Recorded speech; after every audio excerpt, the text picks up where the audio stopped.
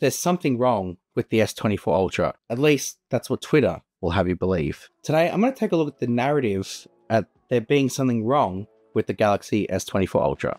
Let's go.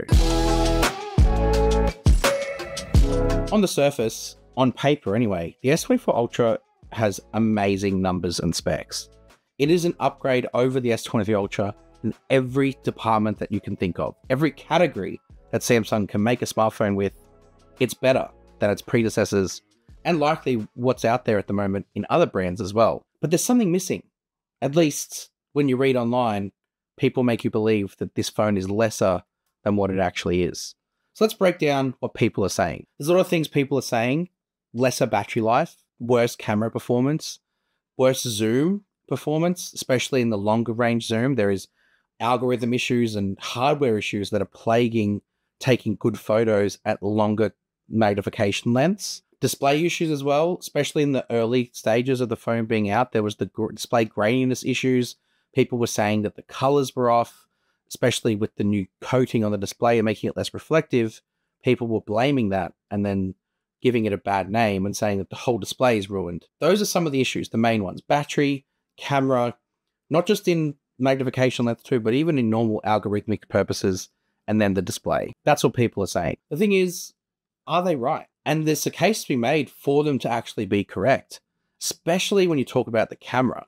The zoom, in terms of that 10 times and beyond, Samsung made major changes to the hardware on the S24 Ultra. A lot of people were thinking, okay, Samsung are the best at 10 times and beyond, whereas I think Samsung kind of gave up that crown this year in favor of a different type of zoom performance. Samsung brought in the 5x camera, so you could focus between 5 and 10 with a higher resolution sensor doing that digital cropping between 5 and 10 times zoom, thus improving the quality of zoom at the length of zoom that most people are going to be using, which is between 0.6x and 10x. Very rarely are people going to be going beyond that, and if they are, Samsung's 10 to 20 times zoom is serviceable for the purposes that people would want. But beyond that, like 30x and further, yeah, Samsung have made the zoom, or at least the zoom performance, is worse than what you've had previously. Is that a bad thing? It depends on how you use your phone. Obviously, Samsung have a lot of user data to go through where they can actually see how people are using their smartphones and what zoom lengths they're potentially using. And for me, I'm very much in the ilk of, I would rather have better zoom between 0 and 10 than I would between 10 and 100. Because for me, a lot of my stuff that I do in my life with the kids especially takes place in that 0 to 10 range. And having better zoom, which this is better than the S23 Ultra in that range, is what I'd like. The other thing they kind of say too is the 3x camera is not very good. And I'll tend to agree to an extent that it's not the best in class, but it's not terrible. It's not like you're taking photos that look like watercolor paintings with it. It just hasn't got the same quality of detail as the other cameras that are on the phone. So we'll look about that with the S25 Ultra potentially a little bit later. But that's the camera situation, is they're saying that the zoom is bad and that it's a terrible phone because of it. But I don't think that's right. That's a very shallow take to be had. The battery has been something that I've definitely noticed. I was a very big power user of the S23 Ultra. Still am. It does record some of my YouTube videos. And I think the thing is that the battery on this doesn't give me the same confidence as what I had, the S23 Ultra had. Other people have said this too. Alex from Alex Gear and Tech is very much on record as saying that the battery is a bit hit and miss with the S24 Ultra. Whether that's down to the Snapdragon 8 Gen 3 for Galaxy not being as efficient, or the phone just drawing too much power from that processor to do the tasks that it needs to do. Whatever the case, or it could be the new display, which we'll get onto in a minute, this is definitely not as long-lasting in the battery stakes in day-to-day life as what we've had in the past with the S23 Ultra. Confirmed. Is it terrible? No. It's still definitely a best-in-class battery performance. It just doesn't have that same level of confidence that you had with the S23 Ultra. But again, doesn't make the phone worse, because the rest of the phone with its performance capabilities far outweighs and exceeds what the S23 Ultra was capable of doing. So you have to think about that on top of the battery. You can't just isolate the battery on its own, which then brings me to the display, because the display was what a lot of people were saying there's a lot of issues with it. It all started right at the start of the year with the display having that anti-reflective coating, And a lot of people said that it's causing issues with the display being discolored. There's like a yellowish hinge to it, hinge. And to be honest, I saw that at the start of the year, but Samsung fixed that with an update by bringing in an extra option to make the display more vivid. That fixed it totally. So that problem's gone. That's not existed anymore.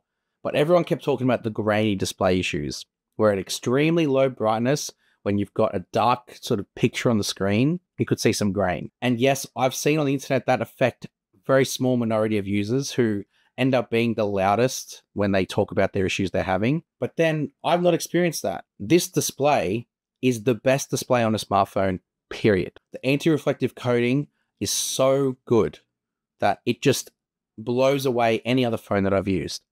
The ability to be able to see things outdoors so clearly because of the fact it's not bouncing reflections off trees or the ocean, wherever you are, is amazing. And the brightness to go with that. I've had some issues with the outdoors and overheating. The display kind of dims a lot quicker than I remember the S23 Ultra doing. That seems to have sort of gone away as time has sort of gone on. The software updates that have sort of come out since have kind of rectified that issue. And it's been able to sustain itself in peak sort of brightness a lot longer than what I've had previously in the last few months. This discourse about the S24 Ultra isn't by accident. The market is super competitive with high-end ultra flagship smartphones. And with the amount of money that you're spending on these things, the scrutiny on the detail and the quality is going to come from the most intensive of power users that have a platform to share it. There is stronger hardware as well coming out from brands that are overseas that don't necessarily launch everywhere. But the hardware discourse is that people are expecting more than what they're expecting before, even if what they're getting is still super incredible. If we go back 10 years, smartphones could do a fraction of what they can do now, but people's expectations are higher. So that's why they are scrutinizing and going over with a fine-tooth comb everything that the phone does, and they want it to be at its 100% every single time that you turn it on and use it. But there's a discourse that's missing from the conversation that I think is very, very important to how Samsung are making their phones now. Samsung are a global brand. They aren't making phones just for certain countries, especially at this level. They are making phones for a wider generation, whether that be in the US, whether that be in the home market in Korea, whether that be here in Australia. Samsung have a lot of types of consumers to consider when they're making phones to appeal to that broad audience. So yeah, they could throw everything at a phone, and they've got the R&D to do it, and make a phone that appeals to 1% of the population. That would be really good for that 1%, but for 99% of people that like Samsung phones and want to enjoy their capabilities, they'll either be priced out of the market or it won't appeal to them because it's too much phone. And what ends up happening is Samsung will slowly sort of erode away and they'll become a niche brand, not a global brand, which is what they are. So I think Samsung had to find a balance.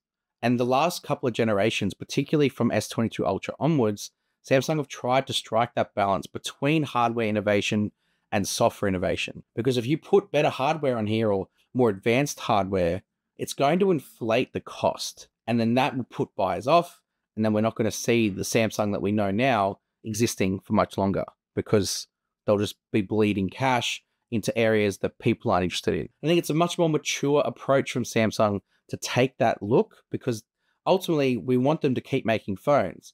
They will get to the point that we know they're capable of.